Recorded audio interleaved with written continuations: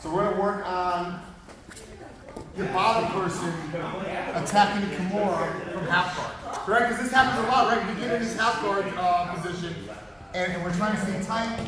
And the first thing we do, we put our hand on the mat, boom, and the guy sets up the Kimura. Right? Now obviously, what Coach Chris wants to do is sit back and take my wrist over my shoulder and hit the shoulder lock.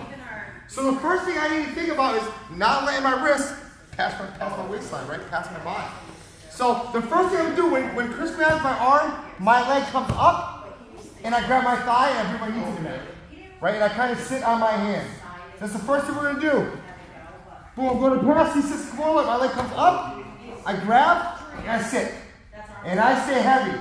I know Chris is going to be yanking on that damn arm.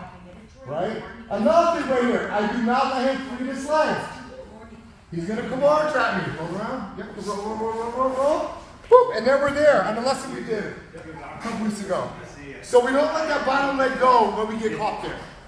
So I go to pass, he grabs the Kimura, my leg comes up, I sit.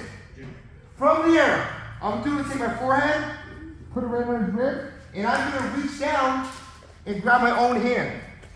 So my head goes here, I reach down and grab my own hand. And from there, I'm just going to rip my hand out and get the reverse Kimura.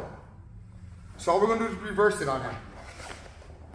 So we're here in half guard, my head's down, he sits up, grabs it. I messed up, put my hand on the mat. My leg comes up, I grab, I sit. Hand, nice and tight. I reach down, grab my own wrist, I yank it out, and now I switch. And now I have the Kimura. Does everyone understand? One more time. He grabs, leg up, block, defend. Hand goes like kind of like in the ribs of the armpit. I reach down, grab my own wrist, I yank it out, and I switch. It's awesome if you even grab the wrist, because then as you Kimura, we can also wrist lock them. Right? We get extra brownie points for that. So one more.